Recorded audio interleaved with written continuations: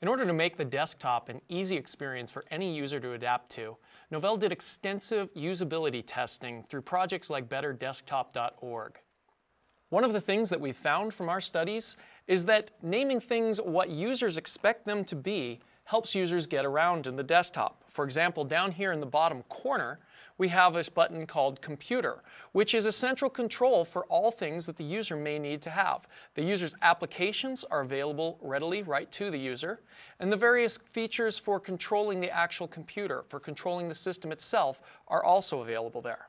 So we can actually start an application, such as our web browser, just by a simple click. There's a set of commonly used applications that are default in the favorites of this window, and also you have the option for most recently used applications as well as most recently used documents. So any other applications that I might be using at any time can also be brought up easily.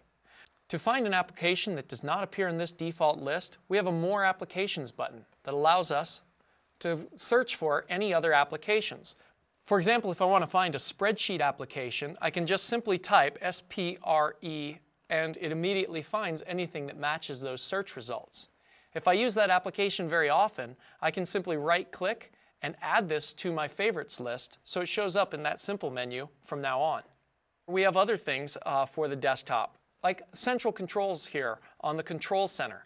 When I click that, I can modify anything about the desktop, including things like my screen resolution, or wallpapers, screensavers, and other items that personalize the desktop for the end user. Several things that people commonly use or commonly need on the desktop are also found in this one area. If we go right down the list of items that are here, we have things like whether you're connected to the network or not, and whether it's a wired or wireless connection.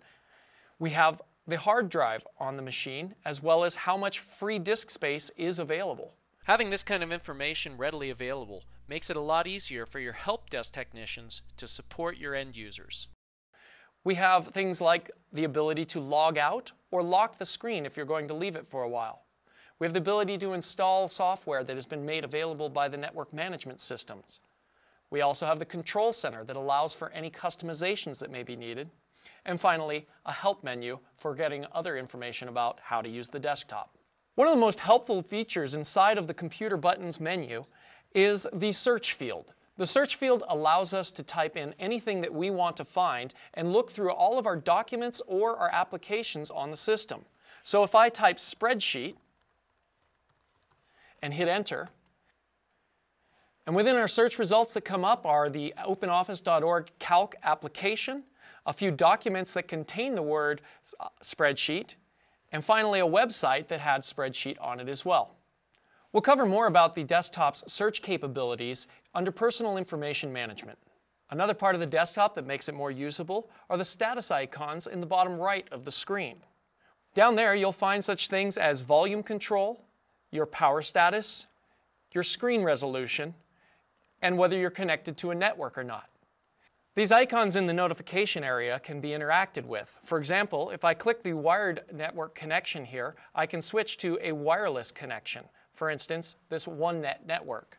On the connection to the network, you saw a visual notification pop up before me, so I knew whether I was connected to the network or not.